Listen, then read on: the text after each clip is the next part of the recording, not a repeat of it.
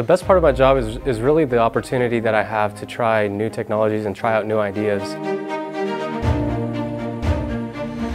Polymer-additive manufacturing, specifically with the direct ink write technology, it's kind of something that is a little bit new to our industry. A lot of the solutions that we're developing are completely unique to us. To me, that's kind of a really unique area within the 3D printing space that we have here, that we get to develop the technology from the ground up. When you're trying out to build new technology, it's really difficult to put a boundary around an idea. Having the opportunity to try something, even if it may not work, is really important. When you bring that back and implement something that you have iterated through to the point where you have a new technology that hasn't existed before is an awesome opportunity that I have in my daily work. It's really about the mission of supporting our troops in our military and also supporting the national security of our country. When you step away from all of the, day in, day out kind of things, it really puts things into perspective as to the work that we do and what it impacts.